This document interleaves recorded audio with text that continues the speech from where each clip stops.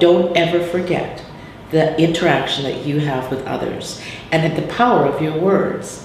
And I thought, that is so true. And he went on to tell a story about when he had been working at this university and he was part of the recruiting, you know, and the orientation stuff. And he was there doing this fundraising thing and handing out, you know, lollipops to the students and stuff. And this woman, this young woman, was incredibly intimidated by the fact that she was starting university. She was there with her parents. They'd gone down to the student union building and she was totally overwhelmed. But here's this wacko guy with a top hat on, handing out all these suckers to people and blah, blah, blah.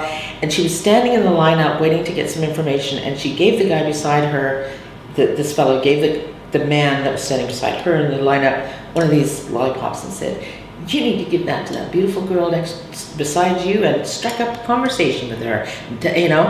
And both of them are quite shy, but he did it because of the whole thing. Right. And she had said years later, I stayed in that university. I was at the verge of leaving and going home, got my education there.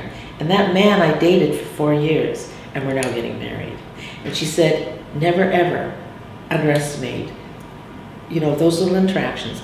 And he said, the irony of it all, he said, I had no idea that that ever happened. It wasn't me going out intentionally saying, if I do this, this is gonna happen, blah, blah, blah, blah. So we never know that I'm dropping the pebble in the water, but where those ripples come out and how they touch other people's lives, we're never aware of that until maybe after the fact.